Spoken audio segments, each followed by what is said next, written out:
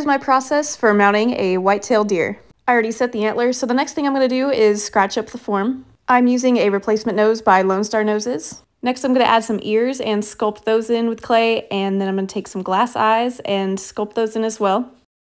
Now that the clay work is done, I'm going to remove the skull cap and antlers from the mannequin, and then I'm going to use fishing line to remove the ears.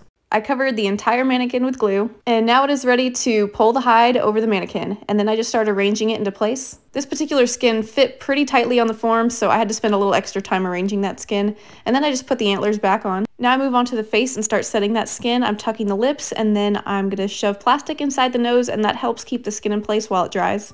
Then I'm going to move on to the eyes and arrange that skin. Next I need to sew up the incision in the back, and here it is after sewn. I staple the hide to the back of the mannequin and cut off the excess skin.